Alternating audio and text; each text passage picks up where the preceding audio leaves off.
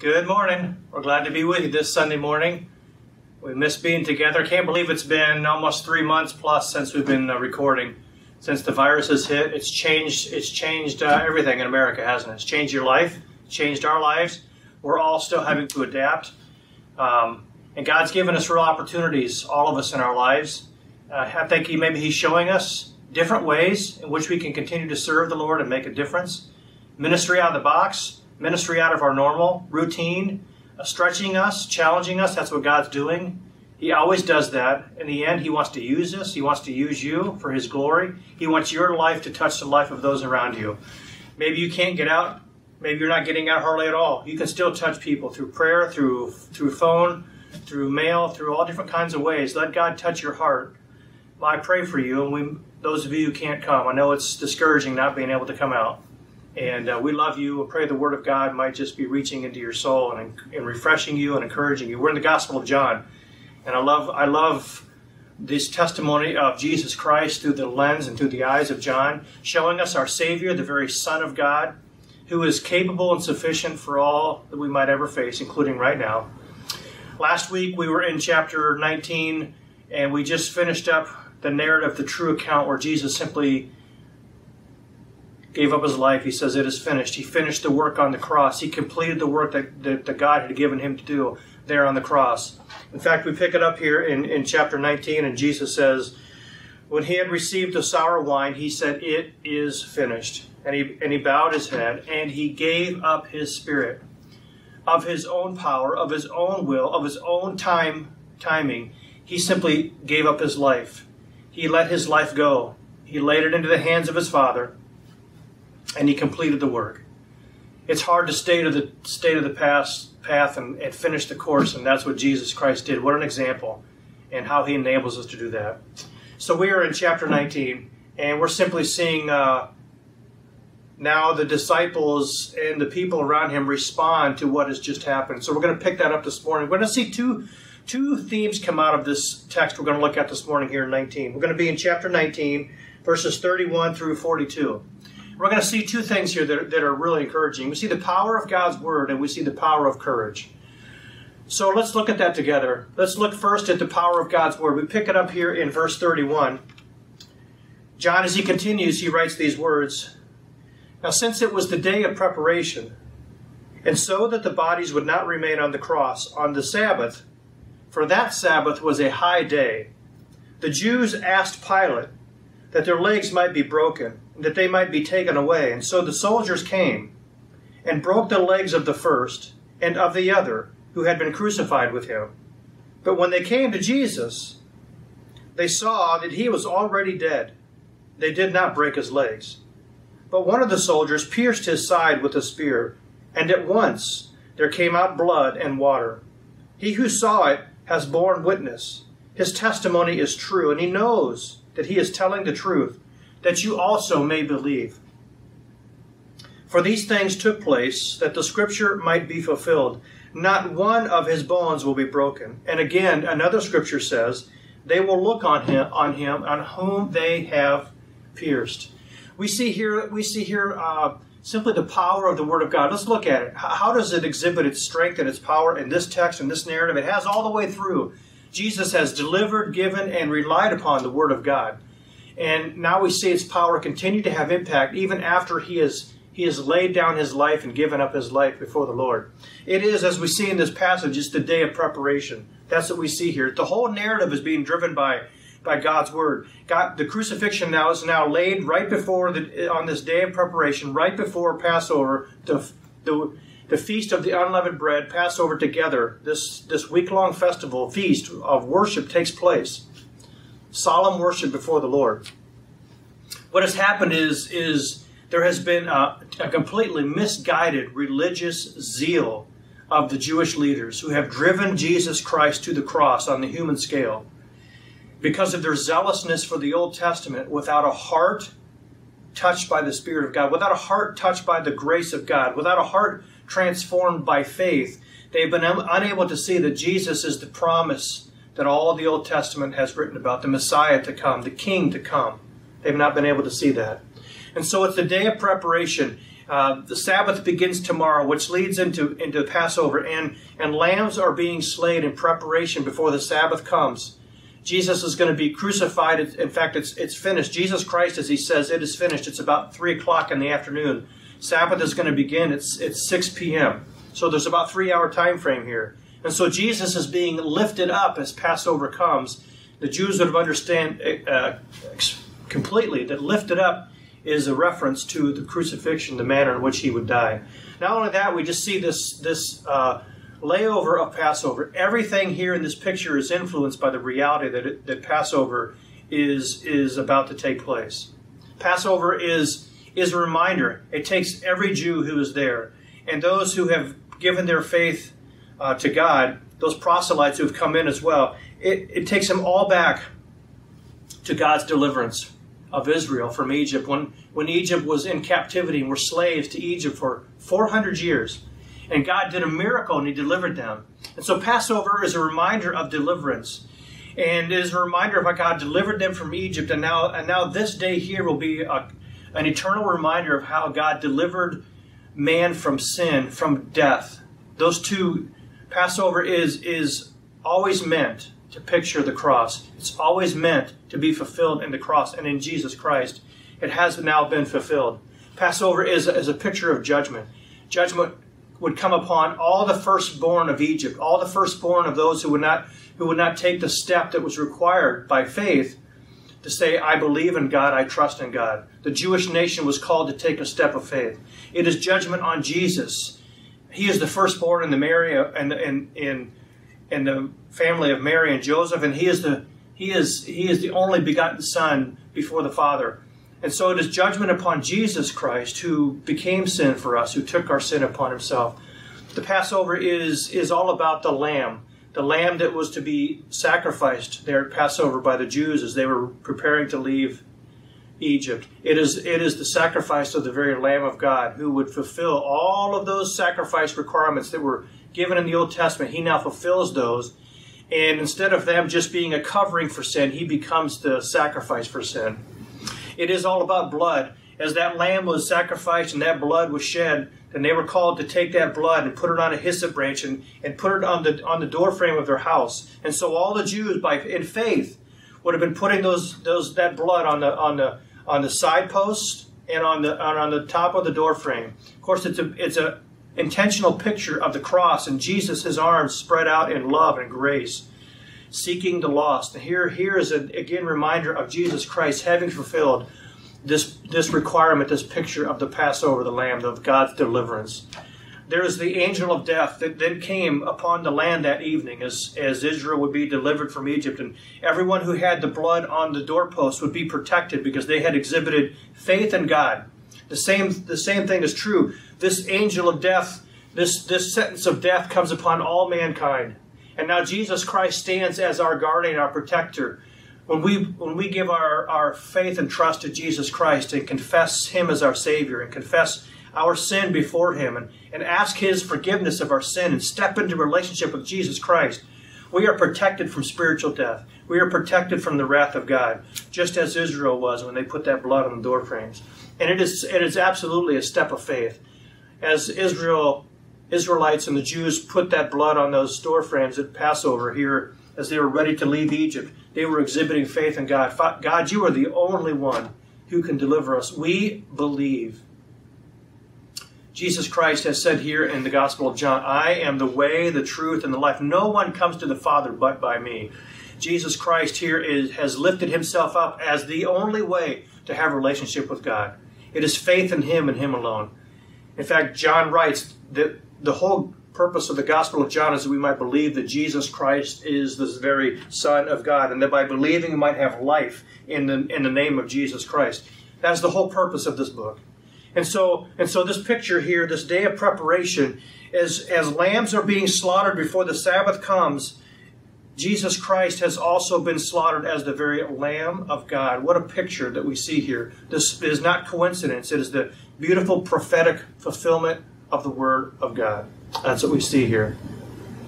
In fact, we pick it up in verse 36 of this chapter.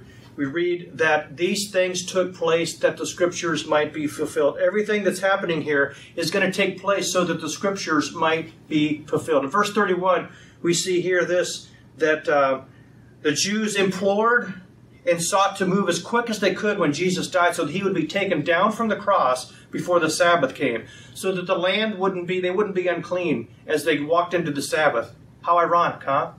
They were concerned about being clean and unclean, and yet they had just executed the very Son of God, the King of Kings. But Deuteronomy tells us that the Word of God here is simply this. It is chapter 21, verses 22 and 23. There's not to be, anyone is not to hang on a tree, be impaled on a tree, hung on a tree, going into the Sabbath, for it defiles the land. We see that reality here. All these things had to take place. In verse 33, we have a reference to his bones not being broken. And so they come to Jesus. They have been given a command to break the bones of all the criminals. And they include Jesus in that, so that they might speed up the death. To break the bones of these men is to quicken their death, because they have to push up on those nails in their feet to breathe. And to break those legs means they can no longer do that, and they will asphyxiate and die. Remember, there's two criminals. One is an unbeliever. One has accepted Jesus Christ as Savior. His life is different, but he will die an agonizing death. And then he will step into paradise. Jesus Christ, he is already dead. His bone is not broken according to Scripture. Exodus chapter 12, verse 46. Numbers chapter 9, verse 12. Psalm chapter 34, verse 20, all show us this prophetic promise that his bones would not be broken. The lamb that was sacrificed at Passover when the Egyptians fled Egypt, God commanded those lambs who were sacrificed that the bones of those lambs would not be broken, because it pictured the very fulfillment of Jesus Christ here on the cross. We also see that he was pierced. Verse 34, one of the soldiers pierced his side with a spear, and out came blood and water. And there's been a lot written about the blood and water, tried to make it a typology or how it's fulfilled somehow spiritually. It simply is blood and water. There's been medical elements brought into the picture as to what was pierced, a sac around the heart, whatever. But what it signifies is this, because John highlights this. He says in verse 36, he who has borne witness, his testimony is true. He knows he's telling the truth. The truth is this, is that Jesus is dead. And when they pierce that blood and water is already separated in his organs, and it comes out separate, because the body fluids and the body's not functioning anymore. He is dead. And it is a reality. So the Roman soldier pierces him. In verse 34, Zechariah chapter 12, verse 10, which is fulfilled in Revelation chapter 1, verse 7. John chapter 20, verse 20, shows the prophetic word of Jesus Christ being pierced. It's interesting. They came with a command. They came to break his legs. That was the command given to them, to speed up death. They come, and he's already dead. They break the legs of the two thieves. They don't break the legs of Jesus. Broke the command here. They were given a command. They had no intention of piercing him, simply to break his legs.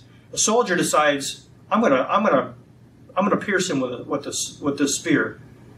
And so out of the blue, he does that. And so they came with the purpose of breaking his legs and don't do it. They don't come with the purpose of mutilating his body with a spear, and yet that's exactly what they did. How amazing that so many years before, prophecy was written that Jesus Christ would die. His legs would not be broken, but his side would be pierced. How amazing. You know, the fulfillment of Scripture is directly tied to the promises of God. See, prophecy is promise. 2 Corinthians 1:20. We have to believe, as we look at the promises of God, we believe that God is faithful. All the promises of God find their yes, find their fulfillment in him. That is why it is through him that we utter our amen to God. For his glory. All the promises of God are yeses. When he promises, it will be a yes. He will fulfill. He has fulfilled his word. He will fulfill his word. When we look to the promises of God, we are putting our faith in the completed work of Jesus Christ. Luke chapter 24. Was it not necessary that the Christ should suffer these things, enter into his glory? And beginning with Moses and all the prophets, He interpreted to them in all the scriptures the things concerning himself. He was a fulfillment of everything that was laid out in the Word of God. We believe when we look to the promises of God that God is faithful. Not just faithful, but you know what? We're called to believe that he's faithful to me, to you, to each one of us. Romans chapter 4, we're to be fully convinced that God is able to do what he promised. That's Abraham. Abraham was fully convinced that God was able to do what God had promised him as an individual. We're called to have that faith in Jesus Christ, that he has given promises to us as individuals, and we're to live and breathe and act and function upon those promises.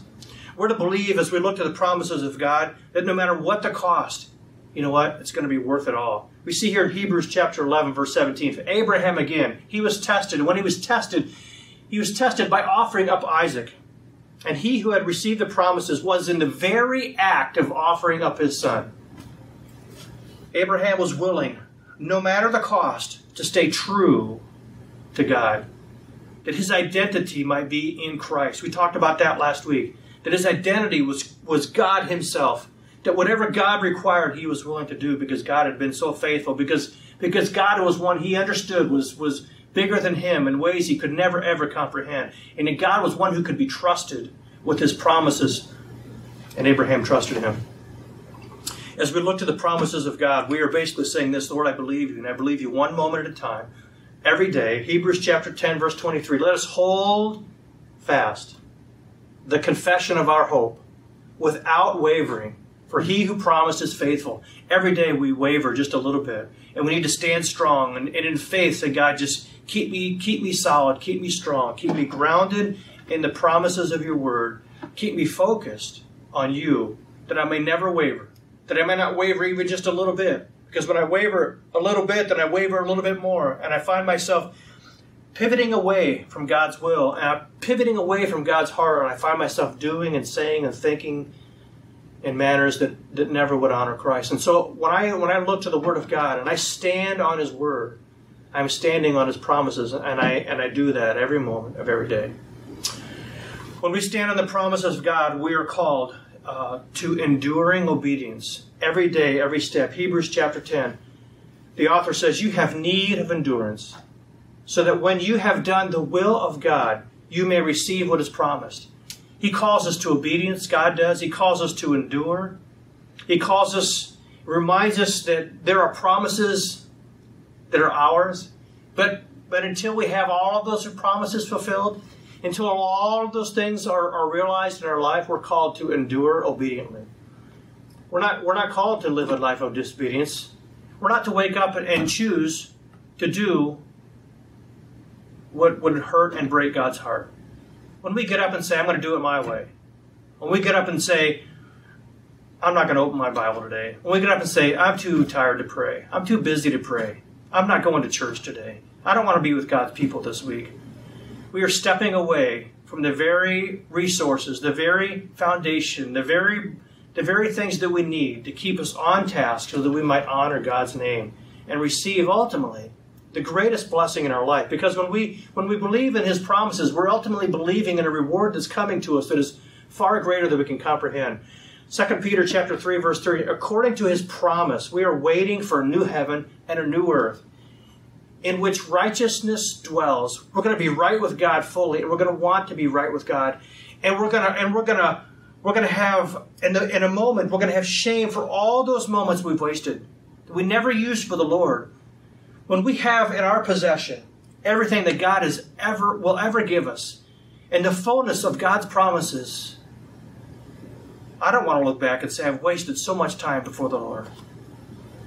May God call us to look ahead always. May God call you this morning to look ahead to His Word. You know what? I want you to consider and to write down and keep in front of you God's promises, God's blessings, God's eternal reward. May it motivate your faithfulness, your enduring obedience before the Lord. We see the power of God's Word, the power of Scripture being fulfilled. But we also see the power of courage. Let's look at that. And after these things, verse 38, Joseph of Arimathea, who was a disciple of Jesus, but secretly for fear of the Jews, asked Pilate that he might take away the body of Jesus. And Pilate gave him permission. So he came, and he took away his body, and Nicodemus also, who who earlier had come to Jesus by night. In fact, every time Nicodemus is mentioned in the Gospel of John, he is mentioned as the one who came to Jesus by night. And he came bringing a mixture of myrrh and aloes, about 75 pounds in weight. That's a lot of spices. And so they took the body of Jesus and bound him in linen cloths with the spices, as it is the burial custom of the Jews. Now in the place where he was crucified there was a garden, and in the garden a new tomb, in which no one had yet been laid. And so, because of the Jewish day of preparation, since the tomb was close at hand, they laid Jesus there. We are reminded in John 12 how there were many who believed in Christ. Many even of the authorities, of the religious leaders who believed. But for fear of the Pharisees, they did not confess it. They didn't want to be put out of the synagogue. They didn't want to lose. They loved all that they had rather than giving it up for Christ. That was a reality here. There's a warning that we're given in Scripture, Matthew 10. Everyone who acknowledges me before men, I will acknowledge before my Father who is in heaven. Oh my goodness. What a beautiful thing to stand before the Father and have Jesus call our name and acknowledge us in relationship. Don't you want that this morning? I want that more than anything else. Whoever denies me before men, I will deny before my Father who is in heaven. No relationship. But here's the thing. Joseph of Arimathea, Nicodemus, secret believers. It says here specifically of Joseph, he was a secret disciple of Jesus Christ. Nicodemus, we don't know for sure, but he came at night. Many have said he came out of fear, and it's quite possible he did. There may be other reasons in which he came that night, but this phrase is always associated to him. And yet here's the thing. Isaiah tells us, and they made the grave of Jesus, they made his grave with the wicked, but with a rich man in his death. We see the fulfillment of Scripture here. Here's what we see. We see two men potentially afraid to be public about identity with Jesus Christ. Both involved as leaders in Israel, we're going to see that, and afraid of losing everything. And yet we see them take a courageous act of love. The death of Jesus Christ is going to transform them, it seems. We have the prophecy, which is transformative in their life. Prophecy that we just read from Isaiah, and now it's coming to life in Joseph of Arimathea and Nicodemus. Joseph is, in verse 38, he's a secret disciple. He's now bold at last. He has been in secret, and now it's daytime. It's 3 o'clock.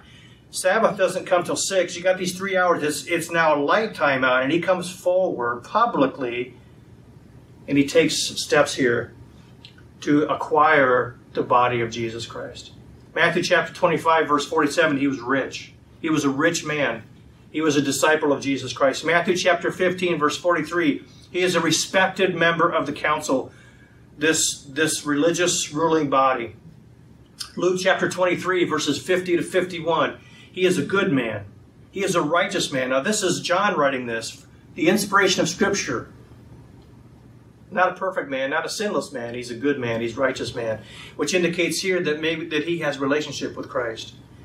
He did not, we're told here in Luke 23, he did not consent to the death of Jesus Christ. Maybe he didn't say it verbally. Maybe he was silent. We don't know. He says he was secretly a disciple. Maybe he just didn't say a thing. But God knew his heart, and God revealed that to John. Maybe he communicated that to John somehow. And he was looking for the kingdom of God, we're told here in Luke chapter 23.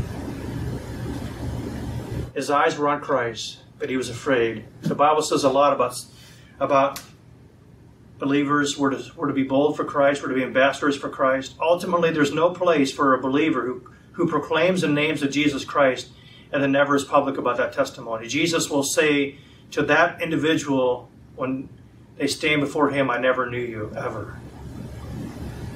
If we know Jesus Christ, it will be revealed in our life. If there is a genuine relationship, it will be revealed. You will be bold in your family, before your children, before your parents, before your grandparents, before the people you know and love, before your peers and your friends and the people you work. Ultimately, Jesus Christ will come out in your life. It is a requirement and a necessity of a genuine faith. because of the transformative work of the Word of God and the Spirit of God. We have Nicodemus in verse 39 through 42. He comes, he takes, he prepares the body of Jesus, he buries it. John chapter 3, verse 1, we're told he's a Pharisee. Pharisees are keepers of the law, that everyone in Israel keeps the law. They're legalists. He's a ruler of the Jews. John chapter 3, he comes to Jesus by night. He's challenged to be born again, as we see in the Greek there, to be born from above, to be born from God. John chapter 7, the members of the Sanhedrin, of which he is a member of, that's the ruling body, they try to arrest Jesus Christ, to condemn him. They're unsuccessful. They're not able to do that. Nicodemus says, we need to listen to him first. He's not listened to. We have these two men here. We have these two men. And so they come and they take away the body of Jesus. The Jews have asked Pilate to break their legs. Nicodemus and Joseph asked Pilate to take their body. I wonder if they're there at the same time. You see, it says here both they were secret believers. It's quite possible maybe they came as a group before Pilate. And if they did, now it's clear that they are followers of Jesus Christ. Now they themselves are at risk of the condemnation, of the pursuit of these religious leaders of the Sanhedrin. They've already put out wanted posters, as it were, for the disciples, for Jesus Christ. They've been looking for Jesus Christ and anyone associated with him. Now Joseph of Arimathea and Nicodemus have just put a mark on their back. They've come to Pilate, so have the Jewish leaders. Did they come together? I'm sure they were aware of what was going on. Maybe they didn't. Maybe the Jewish leaders came first. But haste is important. Urgency is important. That is the key thing here. And they come and they take him. And it says they bring a mixture of myrrh and aloe, about 75 pounds. They came prepared. They were already prepared. They didn't go out and buy all these things after Jesus died. See, this is all premeditated. There is faith built in here. There is something positive in their hearts that's being revealed. There is a tomb. It is Joseph of Arimathea's. It is his tomb. It is new. It's never been used. Did he have it hewn? Did he have it made just for Jesus Christ, even though it belongs to him? In faith, did he have this tomb made just for Jesus Christ? We don't know. It doesn't answer that. Did he make it for him and then decide to give it to Jesus Christ? We don't know. But it had been done before the crucifixion, anticipation, right? And they bring all these spices, and they're prepared, and they bring these together, and they wrap the body of Jesus Christ in linen, and they anoint his body, and the linen would have been soaked with all these spices and ointments, and they would have prepared the body of Jesus Christ and laid it down. So they've got 3 hours to get the body off of the cross. That's why the Jews asked Pilate to expedite the death of everyone on the cross. So they don't want to be defiled. Again, so ironic. They asked Pilate to break their legs. Joseph and Nicodemus come in and ask for the body of Jesus Christ. Normally the Romans would allow the bodies to stay on the cross, to rot, to be a warning to anyone passing by. Remember, there would usually be something written up about their offense or what kind of criminal they were. Linen cloth, unused tomb. The stone is then rolled across the tomb. We're told in the other accounts of the Gospels that the women are with them. They see where Jesus is laid. They see how he is wrapped. They're there. They don't touch him. It seems like it's the men that do this after his death. Because here's the beauty. Through all this, Jesus Christ is fulfilling Scripture. He's transforming lives. That's what he's doing. As these two men step forward publicly, their lives have been transformed. The death of Jesus Christ has transformed them. We don't know anything about these two men. They're not mentioned again. What kind of walk they had, what kind of life they had. But it appears from the Word, because they're included in such a way that they have been transformed by Jesus Christ. And in faith they step out. With boldness they step out. We're reminded in Psalm 31. Be strong. Let your heart take courage. All of you who wait for the Lord. As we look ahead, this is the reminder. Encouragement, hope, strength, we find it in Christ. Joseph of Arimathea, Nicodemus, it appears their life was transformed. In faith, they gave their very best. They stepped forward into the light when there was still great risk upon their own lives for identifying with Jesus Christ. They take the body of Jesus Christ down and they lay him in a tomb.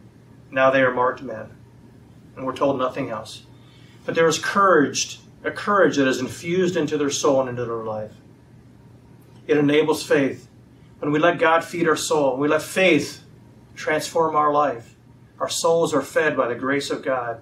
Courage by the Spirit of God floods into our life. And we're able to stand.